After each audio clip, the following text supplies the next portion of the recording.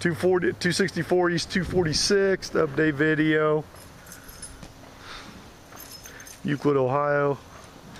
There's a big cat. Let's go inside. We got the back porch. We're having an electrician and stuff pull some permits and stuff. So we had to put a little bit of a slowdown because they wanted some certain permits from our thing, but that'll be cleared up today or tomorrow. And we'll have all that taken care of. As you saw, we got this finished painted. He's still got to paint that and that, but we'll get that done. All the flooring and stuff's been taken out on that. As you can see, we ripped all this flooring out. He still got everything's prepped and ready to go. We took all this stuff. We took all the carpet.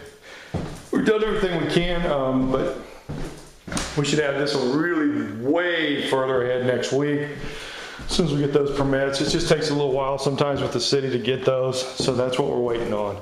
But everything's painted. We got a few lights to put in. The bathroom still got to be some stuff done to it. But basically, it's just the maintenance and all that stuff. They want us to do some electrical stuff in here.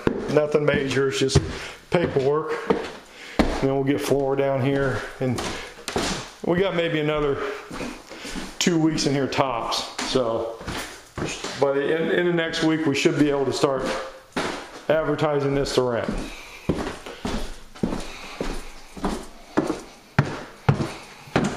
Go downstairs. They did do some sheetrock work. We had to stop again because of those permits. So just talked to the contractor. Here's some of the sheetrock. And the electrician's actually coming by today.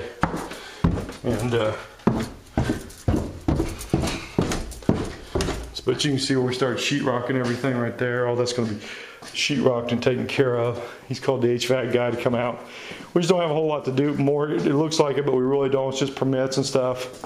And we got most of the maintenance stuff done.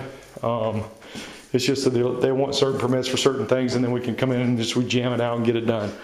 So we'll get this all taken care of here and get moving forward on this house. All right, I will talk to you soon. Thanks.